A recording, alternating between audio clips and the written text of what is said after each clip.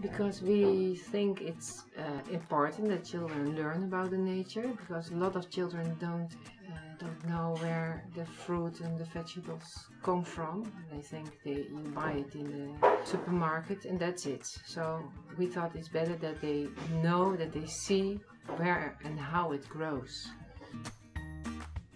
Well, lots of children are too fat, don't play outside anymore. We think it's good they move and they do sports and things like that, and it's good to teach them about healthy food.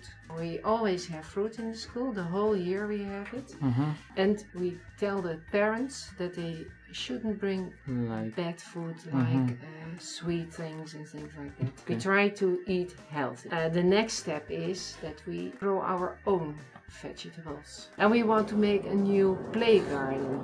Now we have a lot of stone outside, but we want more grass and trees and things like that.